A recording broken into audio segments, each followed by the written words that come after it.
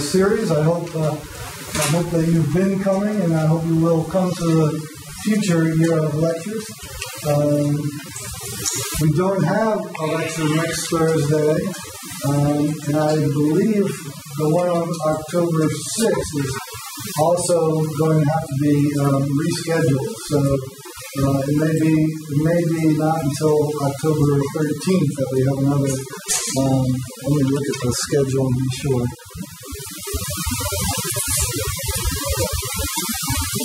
That's right. So the next lecture in the series will be October 13th.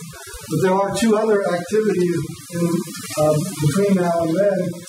One you definitely don't want to miss, and that's tonight at 8 o'clock in the Bailey Performance Hall.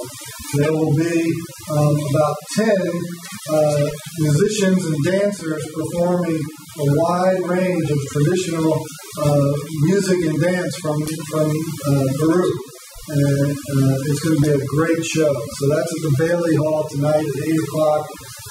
That's a ticketed event. They're $10, I think. They might be a little bit more for the discount, $7 for students. There we go. So it's a great opportunity. You won't see anything else like this unless you go to Peru, I think. And then we'll also have on October 5th, the Year of Peru Day, which that's a Wednesday at 12:30 in the Student Center, and that will also feature a lot of different types of performances, mostly local performers, and also who are from Peru originally, and then also Peruvian food. So put those things on your calendar. I hope you'll be able to join us. Today's speaker is Jessica Stephenson, who is a faculty member here at KSU. She's an assistant professor in visual arts, and also she's curator of the African art exhibition at the Michael Carlos Museum in Atlanta. She's also served as associate curator of ancient American art. She participates quite often in our year-old program because she really knows quite a bit about a number of different art traditions around the world. She studied at the University of Witwatersrand in South Africa and at Emory University, where she completed an MA on Inca architecture and a PhD of contemporary African art. She's currently organizing an exhibit in collaboration with the University of Pennsylvania Museum of Art, which details the 1904 collecting expedition of German explorer to the Belgian Congo, Leo Frobenius. So we're really delighted that Jessica is sharing her expertise with us again, and thank you very much. Great. Thank you so much, Dan. Good afternoon, everyone. Very, very happy to be here and to be sharing this material with you, which I really love. I have a lot to get through, and I'm going to be reading a fairly long piece. I'm probably going to have to pause periodically and paraphrase some of the material. And at the outset, I just want to sort of set the stage for, what the conceptual framework is for this piece. This is not an archaeologically or necessarily a historically grounded piece. My goal here is really to present a very conceptual piece. It's really rooted in philosophy, trying to understand some key Inca philosophical concepts, and it's also very grounded in visual analysis. And I've actually had to cut out a lot of the visual analysis just to try to keep within the one hour time frame that is my goal. So just to set the stage, the Inca are certainly, well known for their incredible architectural monuments. Undoubtedly, everyone is very familiar with Machu Picchu, which is a UNESCO World Heritage Site, this incredible architectural site that's kind of folded like a cloak over the top of a mountain. Here is an example. Here's a building from Machu Picchu known as the Observatory. So they're well known for, incredible architectural feats, the ability to build cities and beautiful fine buildings nestled within the Andean mountains. They're also really well known for their extraordinary stonework. Developed quite a diverse iconography, what I'm going to call an iconography of stonework. Here we have just 3 examples of different styles of stonework that have survived to the present day in Cuzco, which was the capital of the Inca Empire. So at the bottom right, we have this really fine, very regular stonework. At the top, we see it becomes a little more organic and patchworky, and then it extends even further to these wonderful kind of pillowing stonework techniques. Today, I'm going to focus on, and then of course, just really sort of integrated their architecture into the natural landscape, created these incredible terraces. Here we have 2 nestled in the Urubamba Valley, and many of these terraced works really were earthworks, they were sculptures, and they weren't always intended to hold plants that would be consumed. Many of them were filled with fields of flowers, right? But today, I'm going to be focusing on just one small aspect of Inca architecture that I think is really the most important aspect of Inca architecture, namely thresholds, doorways, niches, which take this very distinctive trapezoidal shape. So they are narrower at the top than they are at the bottom. Many of them have multiple jambs. So here we have these very elaborate niches that kind of telescope inwards. I'm also going to be extending the idea of the threshold to also include caves. Many of these cave sites also contain within them other thresholds, man-made thresholds, namely these doorways and niches. So today I'm going to be really talking about the concept of the threshold and the history of this particular shape, the trapezoid, and its conceptual meaning for the Inca. Okay, so I'm going to start off with a fairly long introduction. I hope I don't lose you along the way. That just kind of sets the stage for thinking about the idea of the threshold, but also thinking about movement and stasis. For the Inca, movement, traveling, moving, physically moving through the landscape, and then points where you stopped to perform things was extremely important. So I want to kind of map that out to begin with. The Empire of Tawantinsuyu, which can be translated as the 4 parts together, arose in the 15th century when a small Inca kingdom in the south-central Andes attained hegemony over its neighbors.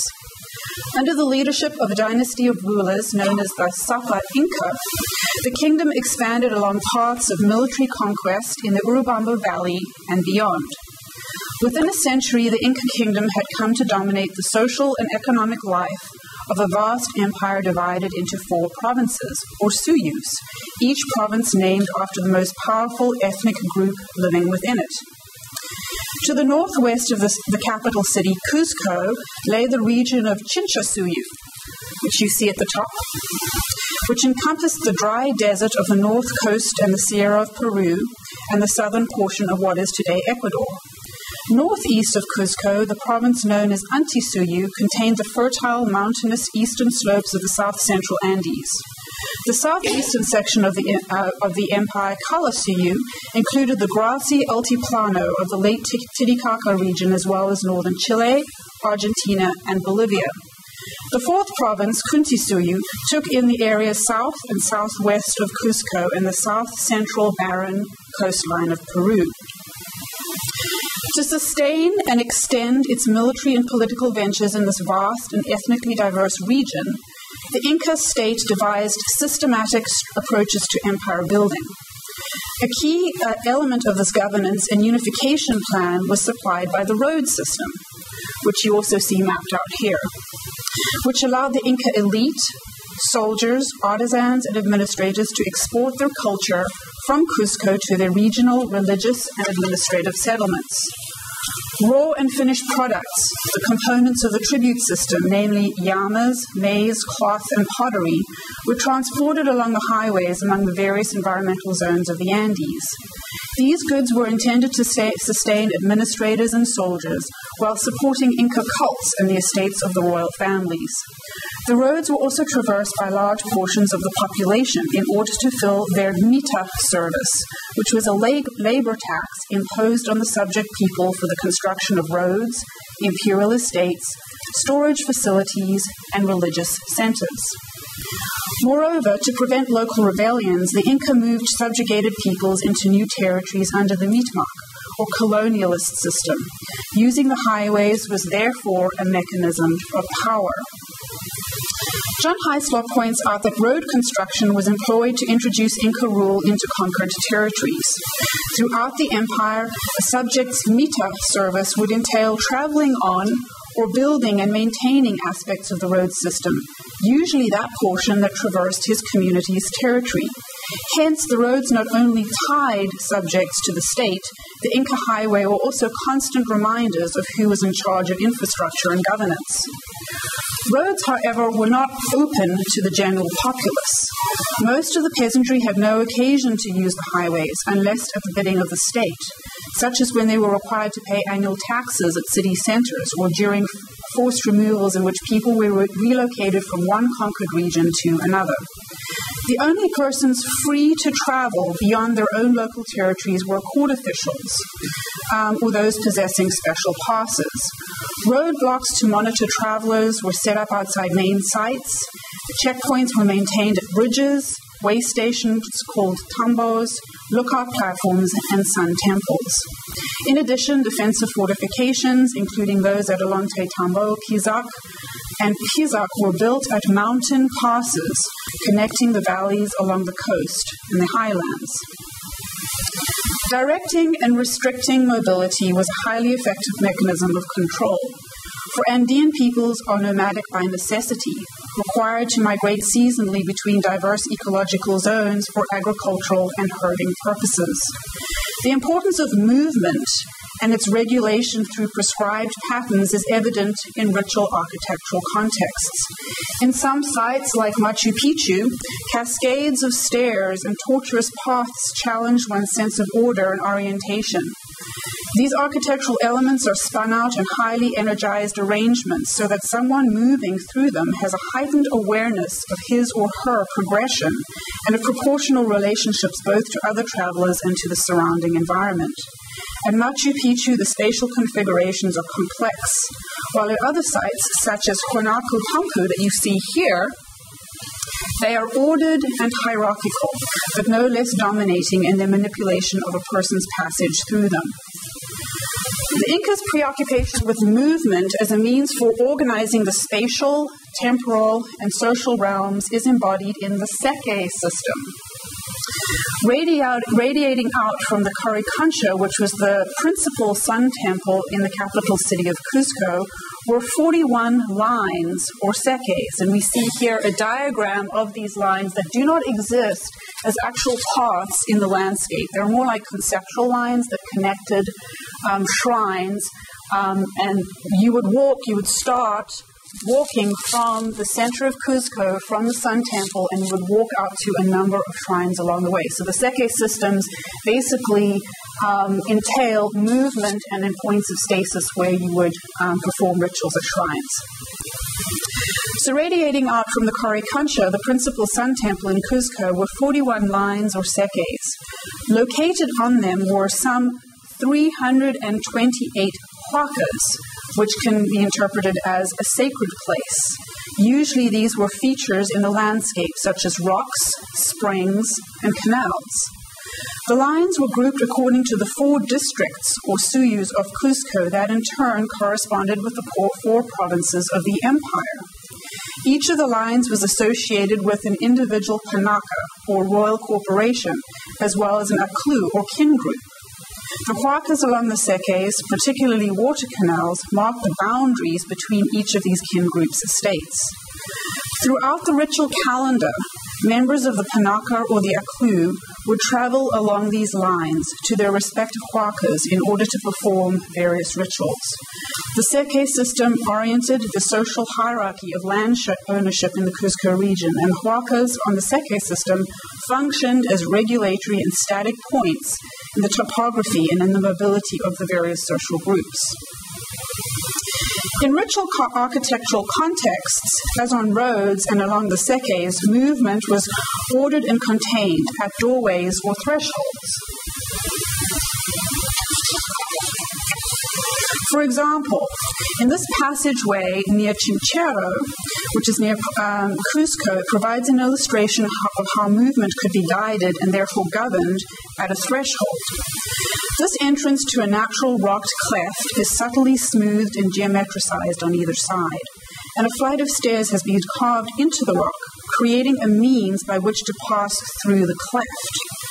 However, down the middle of the stairway, a fissure or channel exists in the original rock formation, which is being left unaltered. Over here.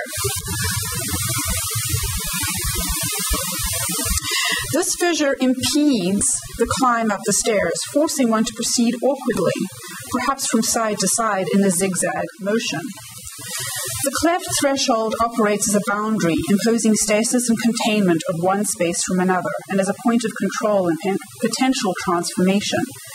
And it's very likely that this cleft was used in the initiation of young children into adulthood, that water would have actually flowed down the central channel, and the movement, the spatial movement of the zigzag was also extremely important because it connected to lightning, which in turn connected one to the weather gods.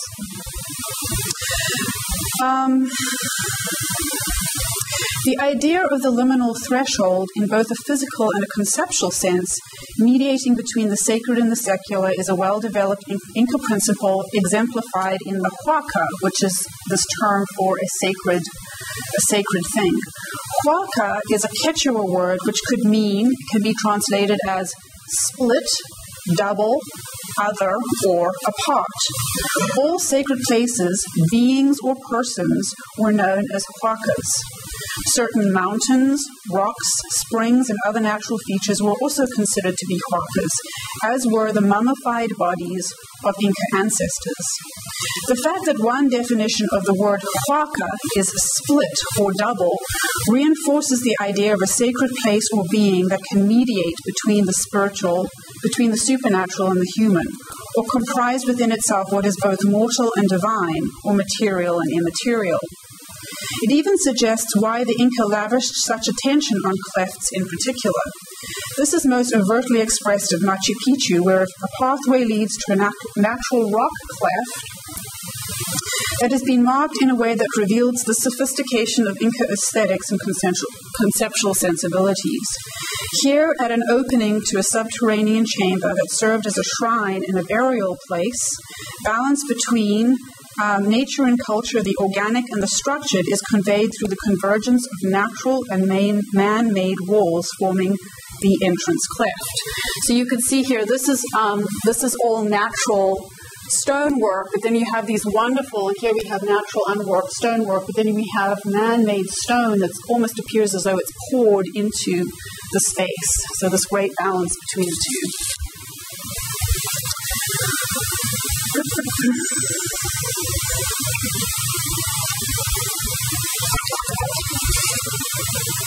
While control has been manifested through elements as diverse as the vast road system, carved outcrops, and water canals, today I will consider architectural thresholds, particularly doorways, windows, and niches, as powerful media for structuring and governing movement in social, natural, and spiritual landscapes.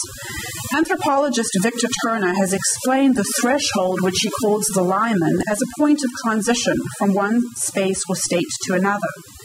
Doorways and windows are clearly liminal. They define boundaries and intervene between spaces, from the private area inside a dwelling to the public areas outside, for example. As an intermediary state or space, The threshold marks a place of potential transformation and dangerous ambiguity, requiring that it be hedged around by ritual interdictions and taboos.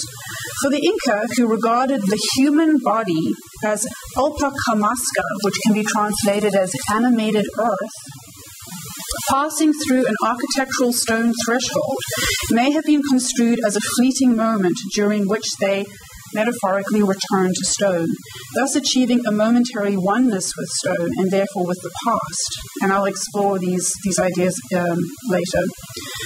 This notion is incorporated into the Inca myth of the journey made by 4 ancestral brothers to establish the Inca Empire. After emerging from a cave, which is itself a threshold, at a place called Pacaritambo, they decided to conquer the surrounding land and subsequently establish the Cuzco Empire. However, when one of the brothers resisted, he was walled up inside the cave.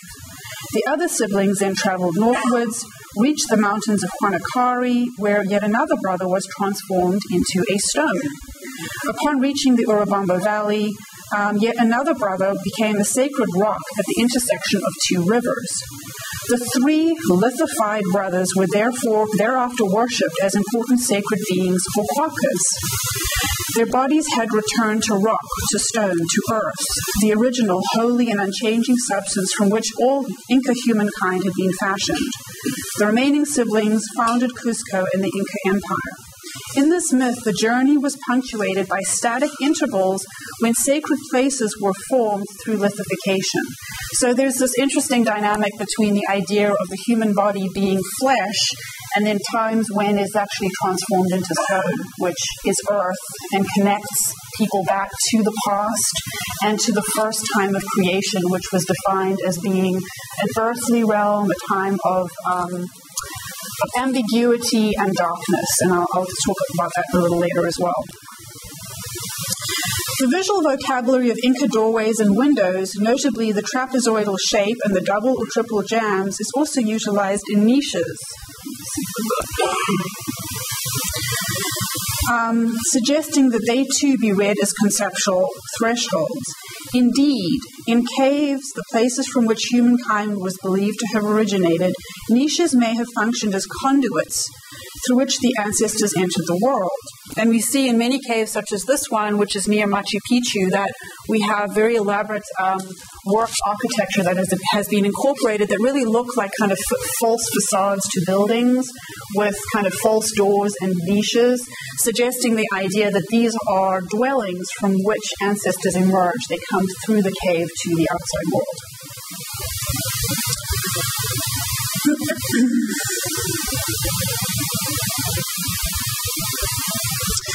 The idea of the association between niches and ancestors is clearly illustrated at the ceremonial precinct of Makalakta, which is probably the mythical Pacaritambo, which is the original cave from which the Inca emerged, and from where they then came to found Cuzco. And here we have a plan of Makalakta, and I want you to look at the bottom section, the most sort of elaborate section. Here, a central plaza is lined with 9 triple-jammed niches. The central niche on the north wall is pierced to form a small entrance into a maze-like chamber, studded with further niches.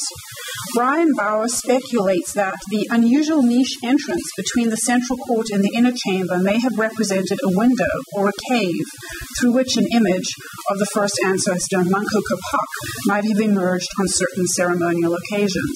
And there is a lot of evidence, actually sort of the next chapter to my piece is really a wonderful book by an art historian, Susan Niles, called The Shape of Inca History, in which she maps out how these particular sites were revisited annually by different Sapa Inca who kind of recreated many of these foundation myths on a yearly basis and also tied their own personal biographies and exploits to them. So these niches often held images. In Inca temples, according to the account of chroniclers, huacas were often kept in niches, such as those of the principal Inca temple at Cuzco, the Coricancho that we see here. Cesar de Leon, traveling to Cuzco in the 1540s, describes niches against a wall, which the rising sun fell upon, and the stones were very skillfully perforated and the openings set with precious stones and emeralds. These niches were for the Lord Incas. The Lord Incas could refer to the living Sapa Inca of the day or the mummified bodies of past rulers, themselves important huacas. A niche provided a liminal space, being itself a huaca, in which to place another huaca and therefore negotiate between and protect the realms of the sacred and the secular. So today, through an analysis of archaeological remains, published photographs, and especially chroniclers' texts, I'm mostly drawing on the work of 3 early chroniclers, as well as contemporary anthropological material collected by Claassen. I'm going to view Inca thresholds within a number of contexts and themes that I see as seminal to Inca cultural principles. First of all, I'm going to look at how architectural elements from earlier kingdoms, from earlier great empires, were appropriated and reincorporated into the construction of Inca thresholds to express Inca mythic claims of origin, authenticity, and hegemonic rule. The trapezoidal shape of the Inca threshold is then discussed as an imprimatur of authority, a symbol of the territorial and cosmic hub of the empire. And then lastly, I will look at the role played by thresholds in connecting the center and periphery, the role played by thresholds in connecting the center and the periphery is also considered. And then lastly, I will consider the way in which thresholds, windows in particular, frame panoramic views. They become metaphoric instruments of capture, conquest, and transformation.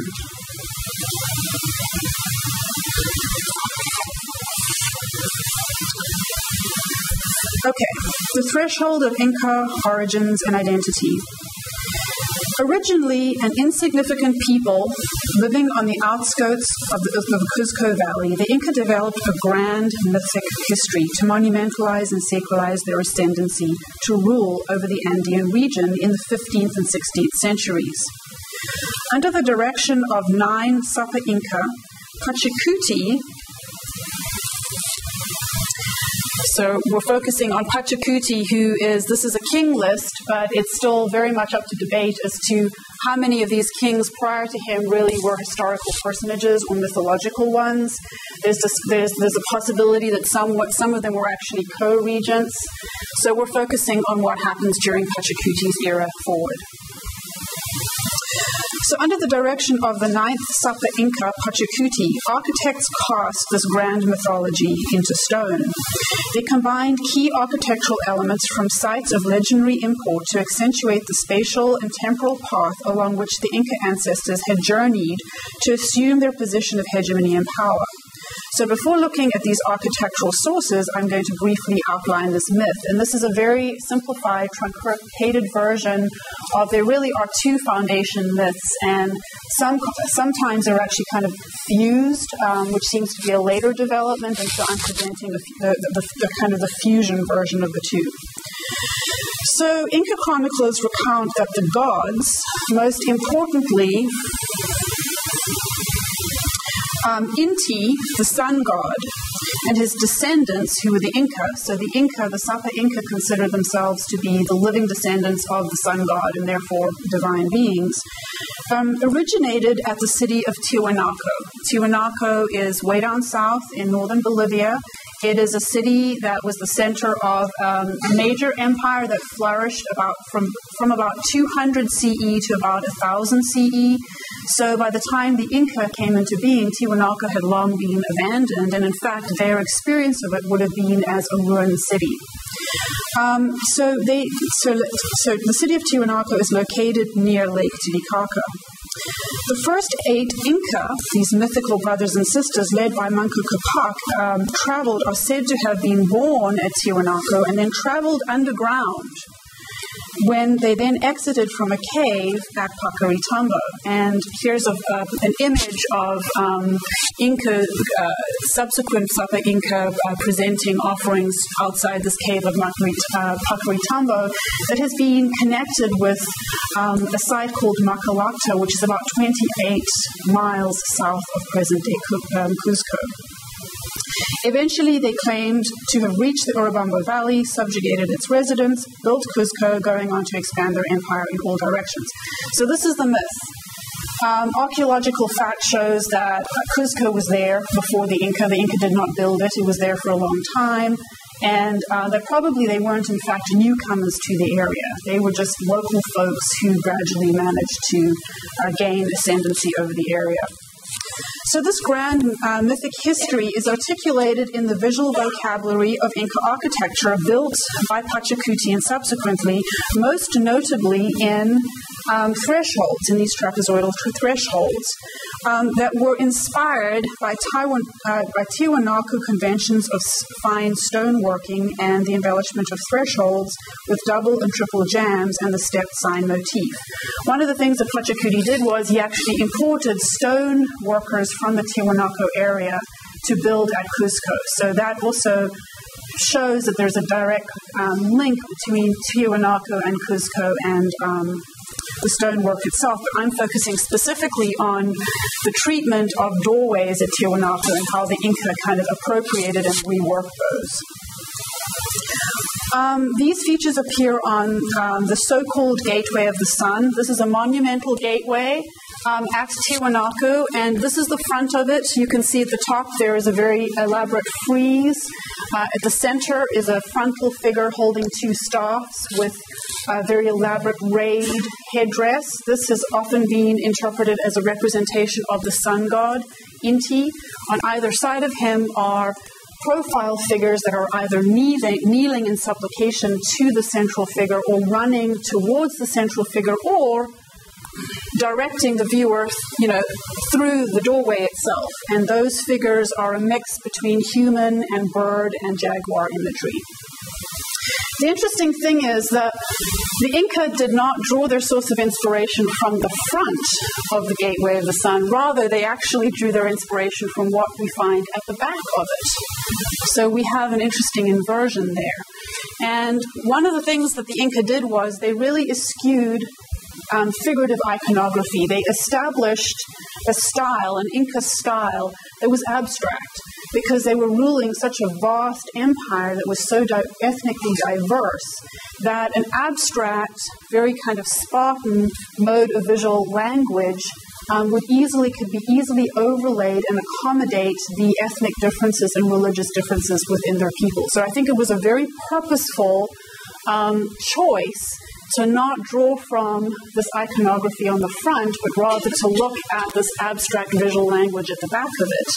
And I think the fact that it's the back and the reverse side of it is also very significant in terms of the idea of thresholds and the past, drawing Tiwanaku as the past, the moment of creation into the present in Inca architecture. So the central doorway, the reverse, the back of the central doorway, is framed by a double jamb and a step motif at the corners of the lintel, and it is bordered by two similarly embellished large, shallow niches. In turn, four small niches are situated above the larger niche. Uniting these elements is a triple-stepped design running the width of the Gateway of the Sun.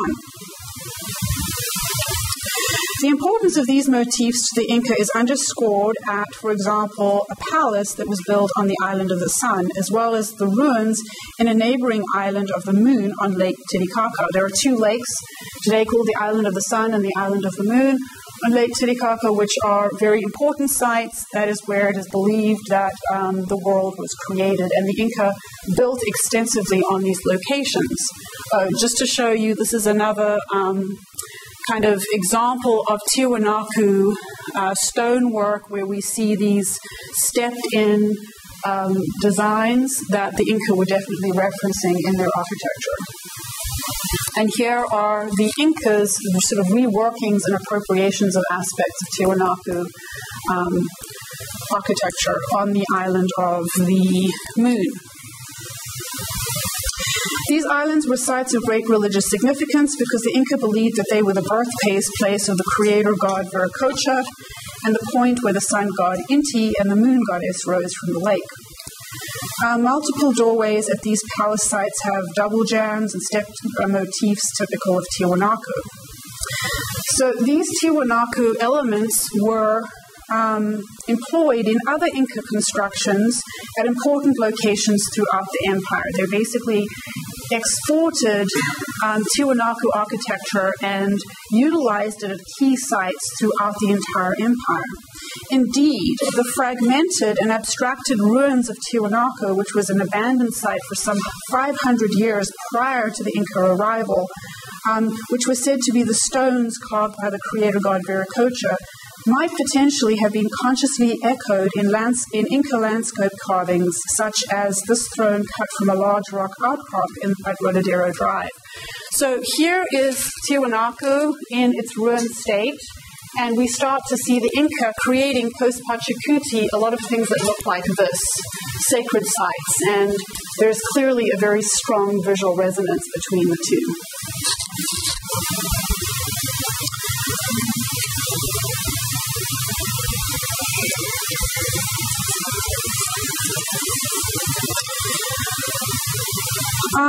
This borrowed visual vocabulary embellished fountains. So here we have the double jammed and step motif, caves, and rock outcrops as well. Each of these places were conceptual thresholds called pacarina, or places of origin. They were huacas where the Inca and other Andean cultures believed gods or humans had emerged at the beginning of time.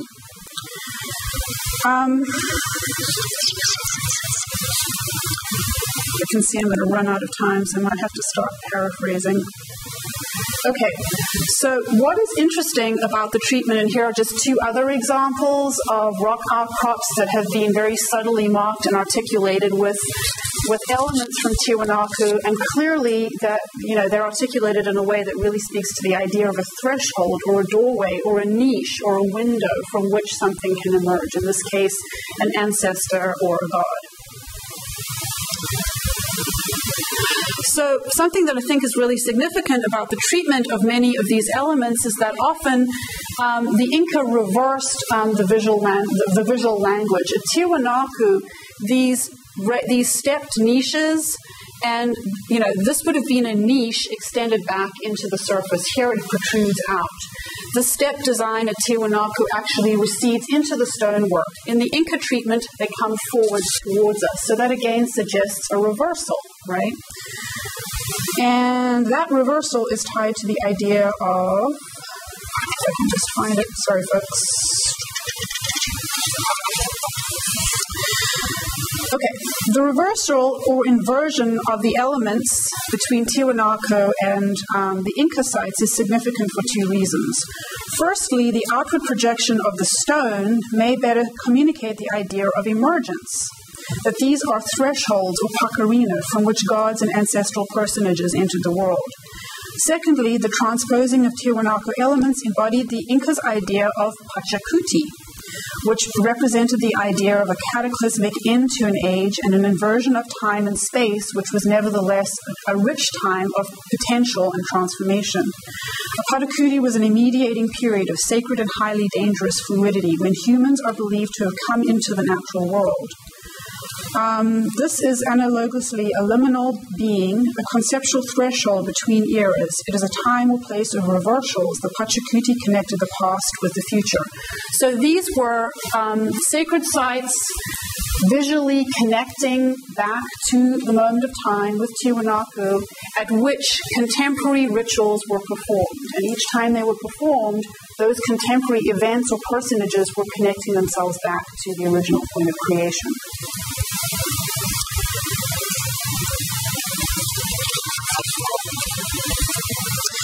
So the Inca thus appropriated and reconceptualized key aspects of the architecture of their place of mythic origin. In addition, they synthesized these elements with architectural aspects drawn from the more immediate temporal and geographical heartland.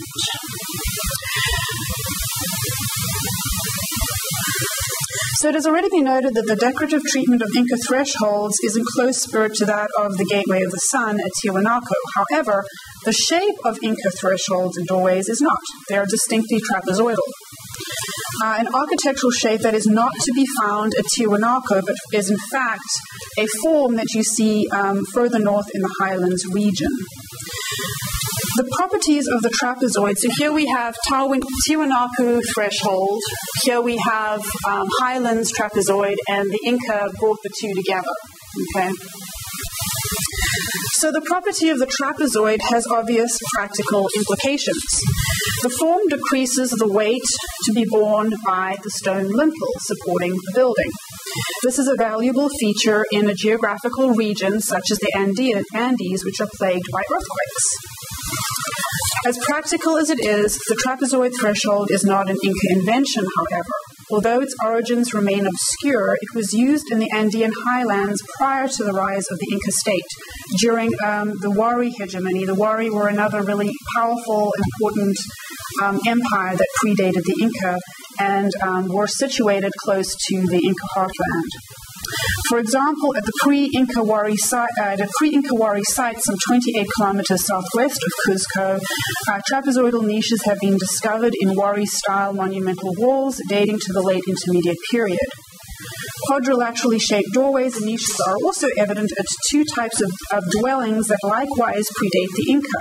The kulpi, which is a circular type of residential structure built in the northern reaches of the Andes, and the tulpa, which is a circular tomb of the Lake Titicaca region. So in addition to employing the general characteristics of the trapezoid, the Inca utilized more specific design elements such as the double jam and stepped sign motif that had antecedents in towns along the highway path from Tiwanaku to Cuzco, like Chiripa and Pucara, the capital cities of two existing rival highland groups. So basically the threshold connects you back to Tiwanaku, but it also incorporates architectural styles predating the Inca that are tied to powerful empires that existed along the path that the mythic ancestors supposedly took in their journey from Tiwanaku to Cuzco. So it's collapsing geography and time, powerful geography and time, into one form. So Inca architects developed a new imperial style through the selective appropriation, synthesis, and reconfiguration of forms, the trapezoid, double jam, step motif, and masonry styles that would justify their claims to and unify the land. Inca architects took their inspiration from places from Tiwanaku, Wari, and Chiripa that connected their past and present. References to Tiwanaku elevated their authority through its association with the gods and the myths of creation, to Lake Titicaca and possibly the ruin itself, which they might have conceived as a pacarina. The use of the trapezoid reinforced Inca exercise of political command over the highlands. Not only did the trapezoid link them with Wari, the last great highland civilization prior to the rise of the Inca, but more importantly, it legitimated their role as conquerors and unifiers of the contemporary diverse politics of the highland region.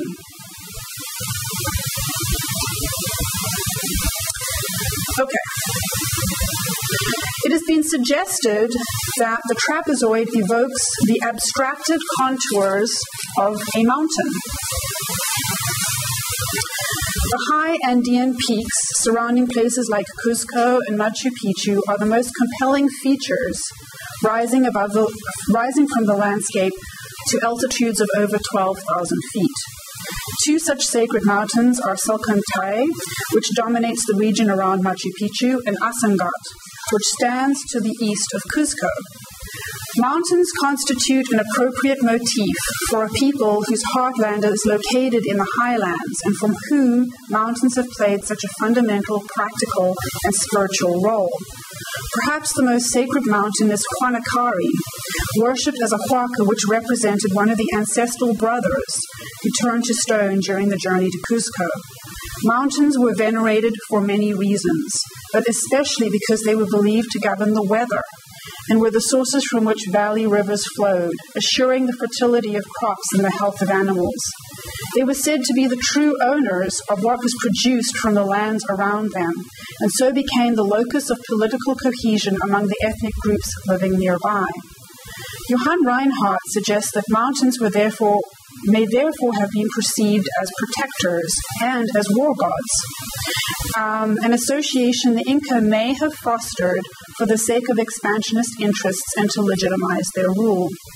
Mountains are also liminal entities in the sense that they connect the earth and the sky. The role of the mountain as cosmic integrator complemented that of the Sapa Inca himself. The first Inca, Manco Capac, and his sister, or wife, joined the three levels of the cosmos, the sky, the human world, and the earth itself, by thrusting a golden staff of the sun into the mountain of Huanacari. In a similar manner to the golden staff, mountains are embodied in the ground but pierce the heavens to reach into, but pierce the horizon to reach into the heavens.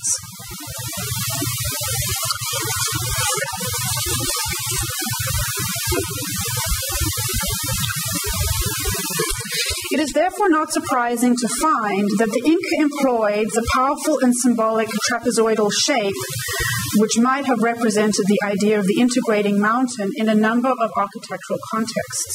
It is recalled in many usnus, which are rectangular or stepped pyramidal stone constructions that were situated in the plazas of large cities such as Vicas Huaman and Wilca Huarman. While some temples, such as that of the Coricancha in Cusco, were only accessible to the Inca nobility, plazas were used for numerous kinds of rituals witnessed by all Inca and non-Inca people. Plazas were usually located in the middle of Inca settlements, and usnus were constructed in the physical center of the plaza to represent the highest political and spiritual authority of the empire. From these platforms, key religious, political, and military ceremonies were performed. Johann Reinhardt speculates that usnus metaphorically evoked the mountain gods and served as the loci for supplications to them. John Hyslop describes the usnus as stones over which liquids were poured into drains as offerings to the sun, whose image was placed on a seat nearby. Bernardo Cobo, who's a chronicler on the other hand, wrote that the Sapa Inca sat upon these platforms during rituals and spectacles of military prowess, an observation corroborated in a drawing that you see here by Guaman Poma of the Sapa Inca seated upon an usnu, surrounded by his military generals. Oftentimes, the plazas within which the usnus were situated, like that at Tambo, Colorado, and Incahuasi, were also trapezoidal. Rebecca Stone Miller has pointed out that in these examples, the converging sides of the plazas cause a space to be telescoped to even greater depth, optically exaggerating the already vast scale of the communal area. As an embodiment of the ideological center, the quadrilateral shape of the trapezoidal threshold, along with other architectural forms, was widely disseminated throughout the Inca Empire. The central order of Cuzco was to be conveyed symbolically as well as politically throughout the conquered territories. Key features of Cuzco's architecture, such as its sun temple, the Coricancha that we see here, were replicated in territorial constructions, and ritual precincts were built with Cuzco-style fine masonry at places like Ollantaytambo, Incahuasi, and many other sites. However, manifestations of the trapezoidal shape were more common than Inca masonry styles, making the trapezoid the defining signature of the empire. Trapezoidal portals and recesses were created from a full range of building materials, from uncut field stones, clay, and adobe to fine masonry. They appeared in all kinds of Inca buildings, whether residential, military, administrative, or sacred in function.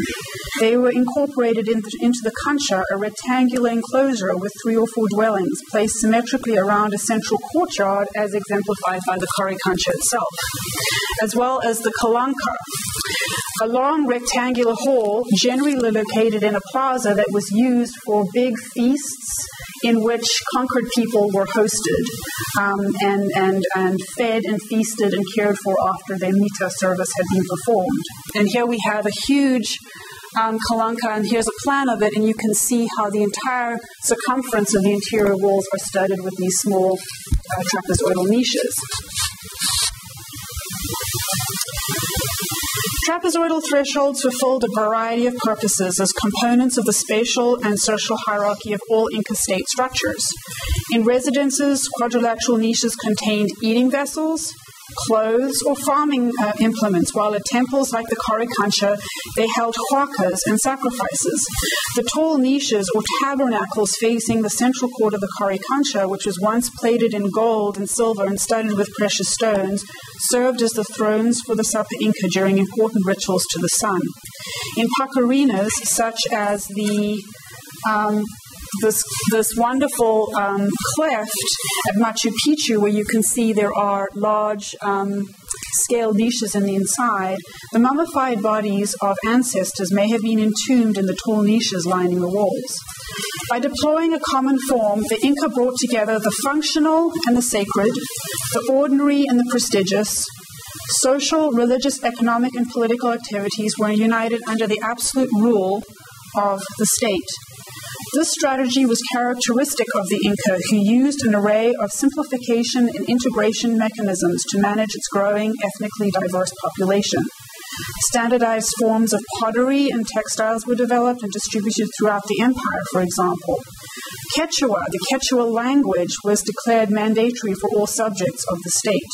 In addition, the central government devised numerous building standards from which ethnically different people lived in physically dissimilar regions were required to comply. Uniformity was evident in techniques applied to control over aspects of material production in the construction of roads, bridges, and buildings. The trapezoidal threshold was yet another means for linking diverse subjects through repeated visual forms. And I will try to wrap it up in the next 5 or so minutes. Okay, conquering views. Evocative of the Inca homeland and placed at its significant sites controlling passage and movement, the trapezoidal shape may well have been seen to signify the presence of the conquering Inca. The Inca chronicler Guaman Poma made drawings of various royal Inca and soldiers. Here we have the Sapa Inca Pachacuti dressed as a soldier. He was carrying a four-sided shield, which are narrow at the top and at the bottom. They are trapezoidal. Unfortunately, actual Inca shields have not survived through the centuries to corroborate his pictorial representations. Moreover, Guaman Poma failed in his drawings of Inca buildings to represent doorways, windows, and niches as trapezoidal. He shows them as rectangular, a fact which brings into question the accuracy of his image as ethnographic documents. Nevertheless, there is the possibility that, in fact, the shield, the Inca shield, took a trapezoidal form too, which would speak to the idea that it represented not only the idea of the Inca state, but also was specifically tied to the idea of warfare and conquest.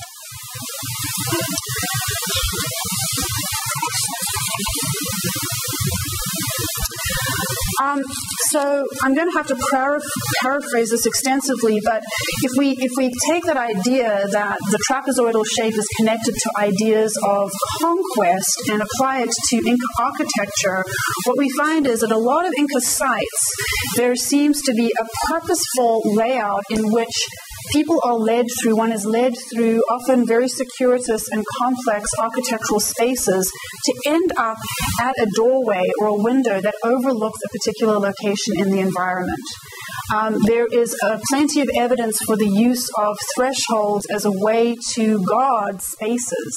And so what I want to argue is that the idea of vision, of actually looking at a space and specifically looking at it through a trapezoidal threshold, was a vehicle for thinking about Inca concepts of conquest. And key to Inca practices of conquest, and one of the reasons why they were so successful in expanding and creating this huge empire, is that they did not try to conquer entire regions. They were extremely selective.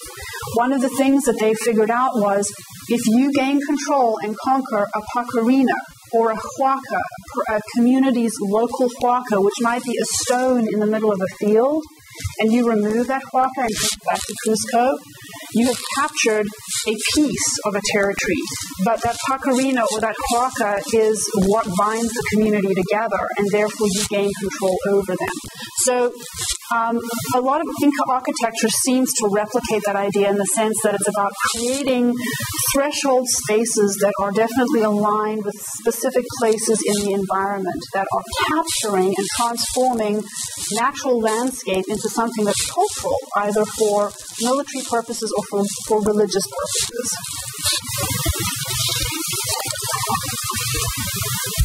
So, if I had time, I would explore that. But trapezoidal-shaped doorways and windows in Inca architectural sites would definitely serve the cause of Inca expansion by directing sight and thereby enabling, on a conceptual level, at least, conquest and domination. To underscore these connections, it's necessary to delve into Inca creation beliefs and the connection between the act of seeing and controlling that which is seen. So the cosmos brought forth by the creator god Viracocha consisted of two basic components. He created the sky and the earth. The earth was conceived of as feminine, and it was associated with darkness, fluidity, and chaos. The first order of time was dominated by this feminine period of time, which was mostly earthly, dark, watery, and feminine. The sky, which represents the second order of time in which the Inca are born into, was masculine, and it was associated with light, cultivation, and social order.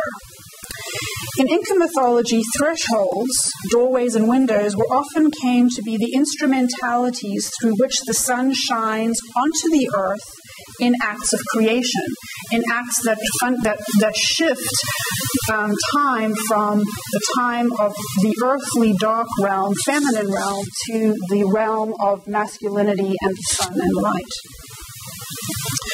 One legend explains that the sun beaming through a window brought forth the birth of the founder of the Inca, namely Manco Capac. Similarly, the first Inca were believed to have left the cave of Paccaritambo as the sun rose at dawn. At several sacred sites, gateways called Inti Punku, or sun gates, served as conduits of the sun's rays in contexts of ritual associated with Inca origins and myth. So during acts of creation, the sun was said to penetrate the earth and dominate it. Several myths recount that this liminal transformatory process occurred as the sun shone through a window. And this process is ritualized every year during the winter solstice as the sun shines through a window onto a rock outcrop at the so-called observatory at Machu Picchu. Sun and earth are fused into a rectangular shape of light, framed by a trapezoidal window that shines onto a carved niche on a geometricized border. So here we have a photograph, I think this is a National Geographic photograph, at Machu Picchu, where we see during the winter solstice the sun comes over the top of the mountain and directly through this trapezoidal-shaped window and casts a perfect trapezoidal shape of beam of sun onto a recessed trapezoidal piece of earth on the stone above. The structuring role of thresholds was also realized in caves. A cave was the mouth of the earth, the domain of darkness, mutability, sound, formlessness, and birth. At several caves, the interiors were elaborately decorated with trapezoidal niches, still visible in the cleft room at Machu Picchu. I don't have that, sorry. And the Temple of the Moon. The entrances and passages of caves, such as ones that we see here, were subtly marked with smooth surfaces or rigidly geometricized, so that order and control was imposed on the organic aspects of the cave. Artificial entrances were sometimes fashioned at caves so that it could be structured and mark places of transition into the regulated social world of light. The Inca, the sons of Inti, appropriated sites as instruments of domination. According to Inca legend, it was upon seeing the sacred site of Cuzco for the first time that one of the ancestral brothers shaped mountains and valleys of the lands and laid claim to them. So the act of seeing something is fundamental to the act of creation itself. Once Cuzco had been established, Pachacuti then vanquished the Chancas, who were an ethnic group residing on the outskirts of Cuzco Valley. And he is said to have been able to conquer the Chancas because he had, I quote, the power to see everything he chooses. These myths also reveal how thresholds facilitated capture and supremacy by determining or obscuring what could be seen. Pachacuti's descendant, Inca Capac Yupanqui, is said to have defeated a foreign Huaca by throwing open the doors and the windows of the dark dwelling in which it was housed. Once revealed and exposed to the sunlight, the Huaca was overpowered. Sight was therefore clearly tied to Inca ideas about conquest.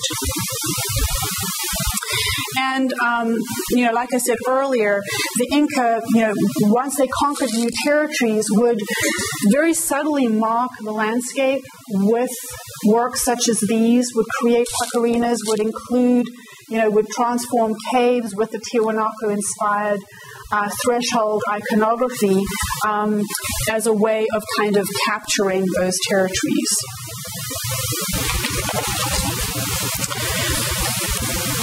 So,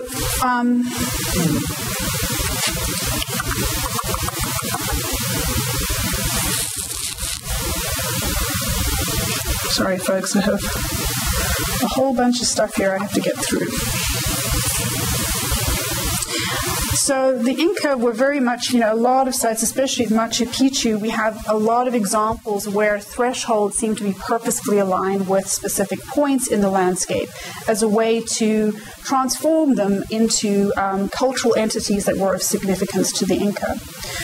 The Inca also liked to place a lot of framing walls around natural objects, field stones that were huacas. They would simply build a frame and sort of a very subtle frame around it that marked it off as being a sacred site and being specifically an Inca site. So, in so doing, natural elements were often inscribed with Inca visual conventions and displayed in a way that Nicholas Green calls a vocabulary capable of bringing nature into being as social activity. Culturally marking rock outcrops provided an effective technique for laying claim to the territory of subject peoples and incorporating the huacas and pacarinas of local communities within the domain of the Inca.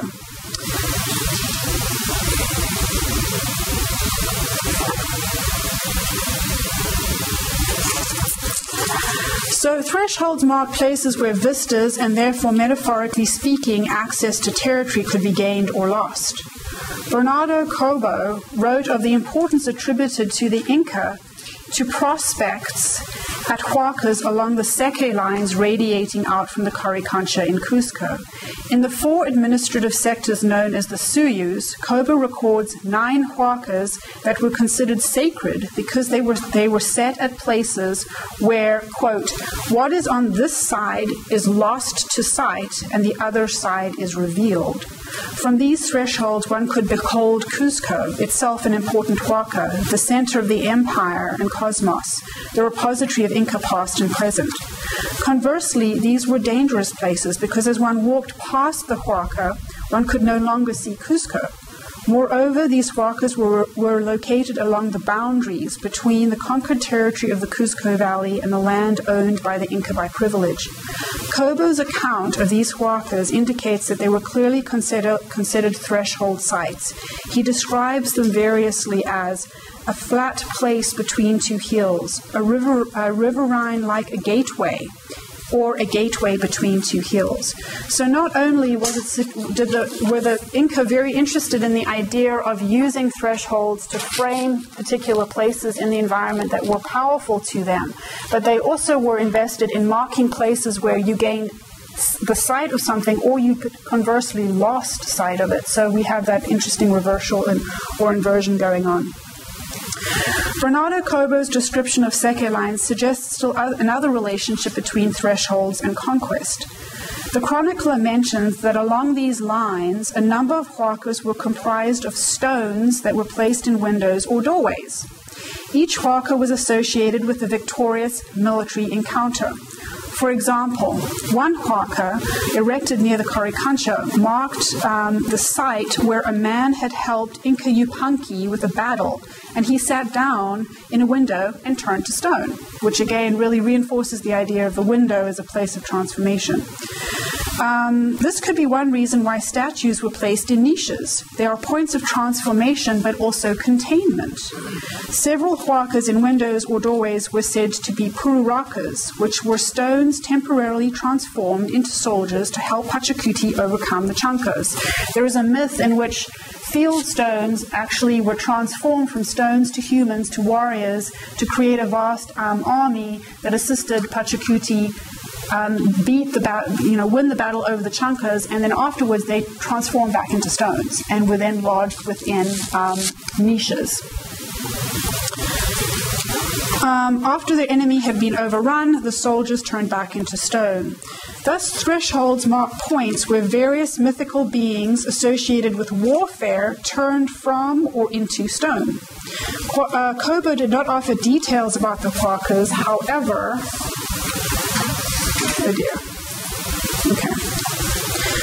Except for a stone said to constitute the lithification of Huanacari, which was carried into each battle.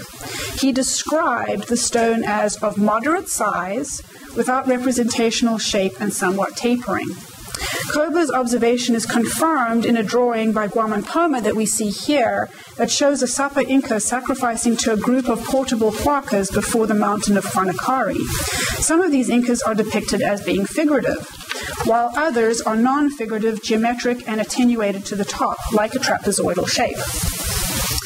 Lodging huacas associated with war and victory within thresholds may have been intended to secure future victories over enemies and signify the acquisition of new land and resources.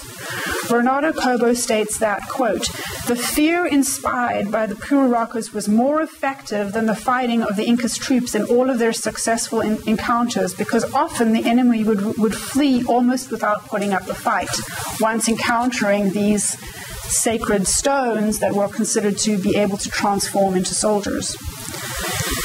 Pururaca, meaning, quote, hidden traitors, were contained or held captive within niches and doors, keeping them in the service of the state. In the Inca myth of origin, when one of the ancestral brothers threatens his siblings' decision to conquer the land around Cuzco, he's sent back to the cave in Pacaritambo and imprisoned there. In so doing, chaos and dissension is contained. Seizure of enemy huacas was a long-standing Andean practice adopted by the Inca. Ancestral huacas governed and sanctioned the land tenancy of their kin groups. Hence, possession of a huaca permitted the Inca to rule that kin and lay claim to their land.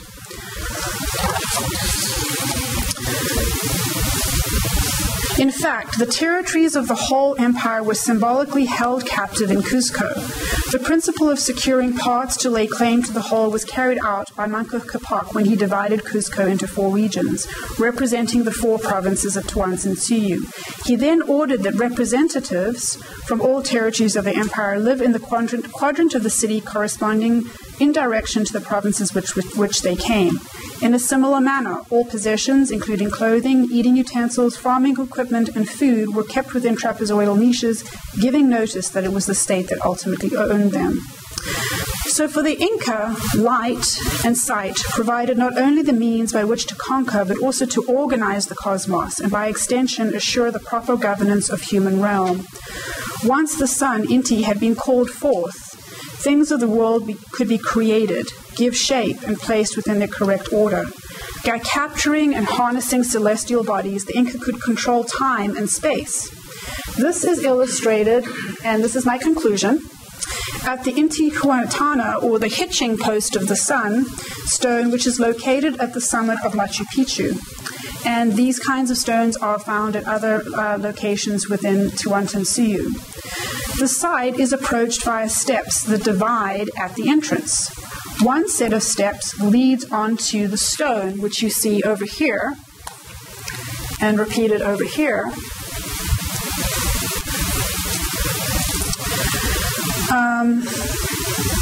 So one set of steps leads onto the stone, which is generally trapezoidal in shape, as is the intrusion at the top.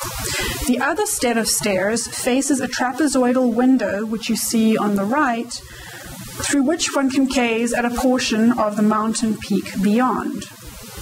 At the foot of the stairs is a V-shaped depression, which Johann Reinhardt interprets as being an intentional marker for placing an onlooker in position to see the hitching post of the sun in alignment with the mountain beyond it. Furthermore, from this angle, a viewer may perceive the dual trapezoidal outlines of the solid Intihuatana or hitching post of the sunstone and the void created by the window frame to the right. A set of reciprocal reversals between the mass of the stone and the ephemeral threshold is evident, confirming the concept of huaca as a double, material and immaterial, solid and void. The Intihuatana stone is carved so that it will catch the movement of light and shadow across its surface. It is said to be the hitching post of the sun. It is thought to mark the path of the sun during the solstice, thereby reversing and pulling the sun back to ensure the renewal of the seasons and the new agricultural season. The Intihuatana stone fixes and regulates the light of the sun at a particular time, while the edge of the window locks in a view, a place in space, in this case, a mountain. So through sight, power is redirected from the sky to the earth. Through the articulation of the second dimension, in the dance of light and shadow on the Intihuatana stone and the threshold frame, authority is exerted over the totality of dimensions. The hitching post controls the fourth dimension, time, because it marks the solstice, while the threshold controls the third dimension, space, by pulling the far mountain near. In the merger of place, space, and time, one can visualize the intersection of what Jonathan Smith refers to as emplacement, the act through which humankind, nature, and cosmos are united. And I'm going to end there.